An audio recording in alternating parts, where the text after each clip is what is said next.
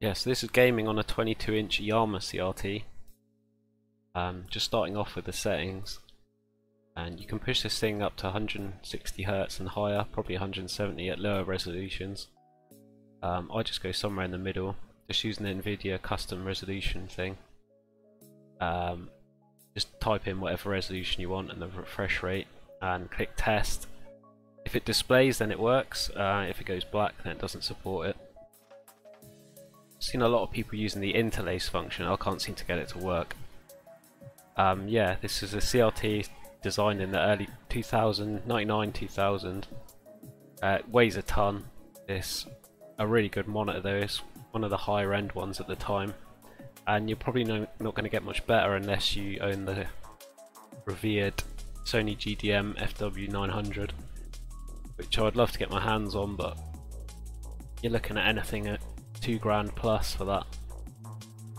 Just starting off with a bit of Witcher gameplay, and you can already see how smooth it's looking. Obviously it doesn't look as smooth on camera because of the motion blur, and the camera is only at 60 FPS.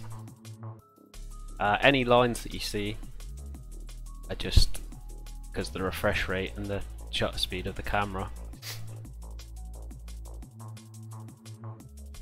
such as that one there. They're not there in real life.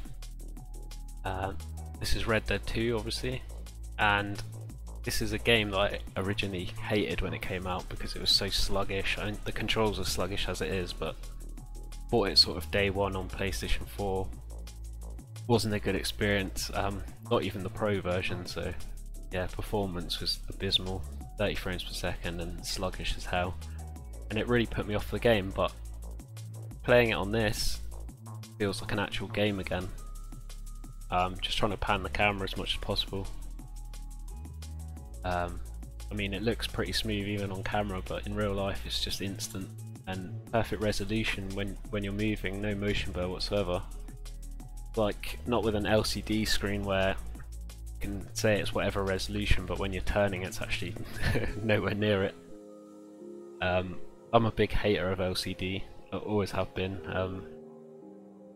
Obviously started off gaming on these things, and then when I moved to LCD, and we're talking early LCD, it's absolutely horrendous, unplayable. So I ended up going back to CRT until sort of like the higher refresh rate LCD came out, 120 Hz plus, and really you need, for me, minimum 120 Hz on an LCD.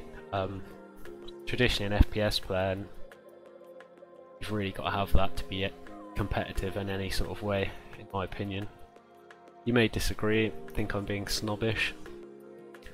Yes, a bit of GTA 5 now. This game looks amazing on this, so smooth. You can see the frames in the bottom corner hitting like 120 constant, which just adds to it. Really, your refresh rate, your frames should be pushing above it, just so there's no tearing on a CRT anyway, but just so you're getting the maximum out of it. Obviously it would be tearing on an LCD. My other monitor is a Asus G-Sync monitor, and while it's nice and thin, nice and wide, colours are terrible.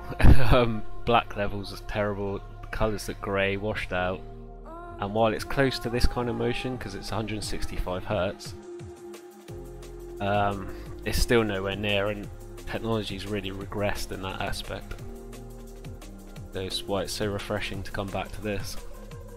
The only downside really of the CRT is obviously the size and the weight, and the fact that most modern shooting games don't support 4:3 aspect ratio, and that is why monitors like the Sony GDM are so sought after, because they're the only CRTs with a 16:10 aspect ratio.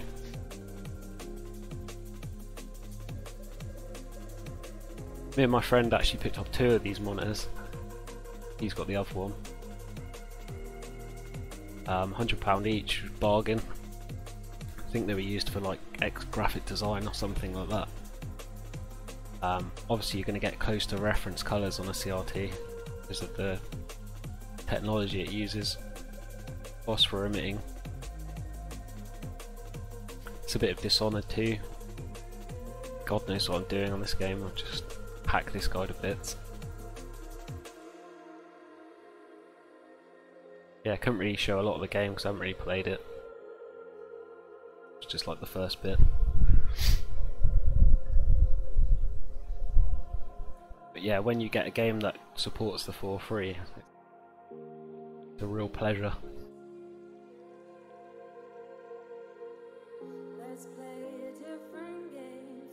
Yeah, so the CRT kind of tier list I'd say is a normal kind of 17-inch with a curved screen, and then to get the bigger sizes and you want the flat screen ideally, it's going to cost a lot more, but it's definitely worth it.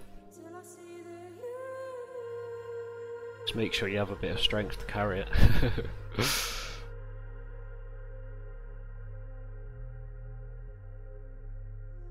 This is Forza Horizons. Not a lot going on this game, but it looks amazing.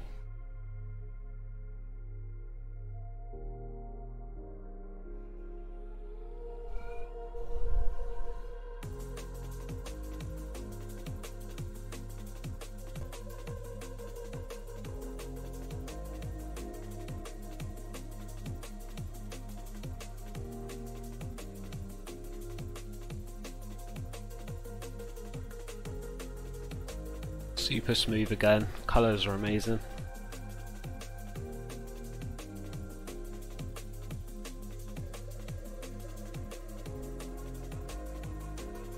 And going back in time a bit, Age of Empires 2. And you're not going to be able to really tell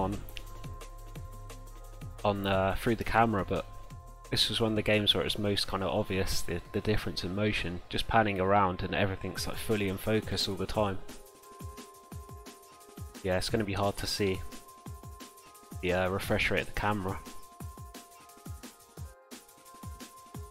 This is the newer version with the updated graphic pack. It looks really good. Great game anyway. Had a lot of fun playing it when I was younger.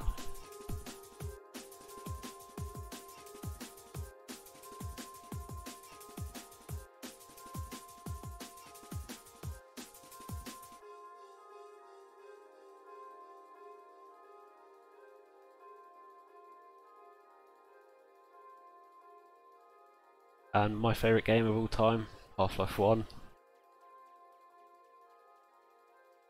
Had to lower the resolution a bit here, but still absolutely clean looking.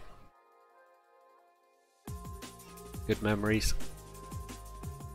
Could only find a game with bots because no one plays it anymore, which is sad.